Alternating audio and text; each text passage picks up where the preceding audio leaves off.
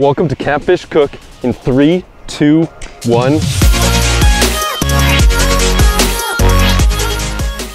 So today we are at Lundar Beach Provincial Park. We just checked into our campground. We have an awesome fireplace. It's got an amazing view. We're right on the water, right on the beach. That's the beauty of this campsite. We got the tents all set up, and this place really has everything you need.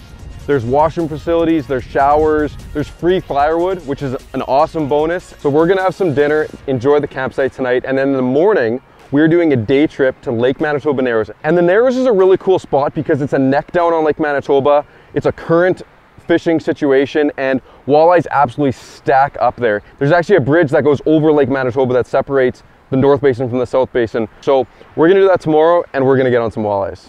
We are here at Lake Manitoba Narrows. We're doing a day trip here from our campsite in Lundar. We're here for walleyes, so we're gonna get to fishing right now. Okay, so we found where we wanted to fish. We put the anchor in. Kevin already caught one as I was getting set up. It's go time.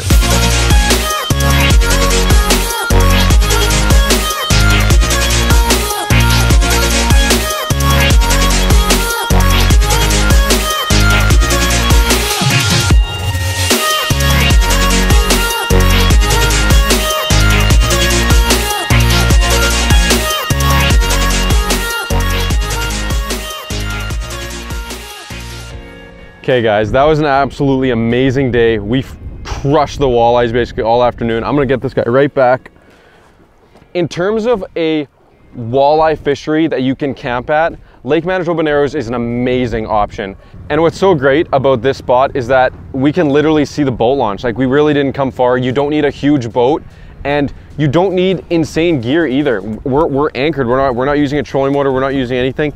We're using a basic spinning rod, basic spinning reel, 10-pound braid, 10-pound fluoro, and just a jig and a minnow. It really doesn't get much more basic than that. It's so accessible. I mean, there's so many campsites. We're staying at Lundar Beach Provincial Park.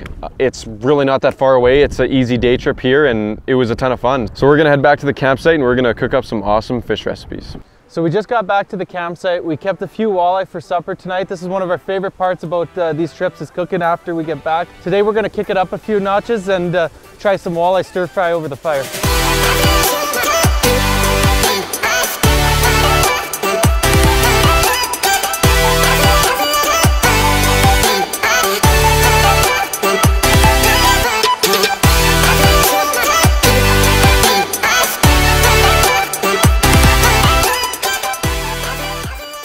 Okay guys, this looks absolutely awesome. I'm gonna dive right into this. For more information about the recipe and this whole trip, check out the blog post link below.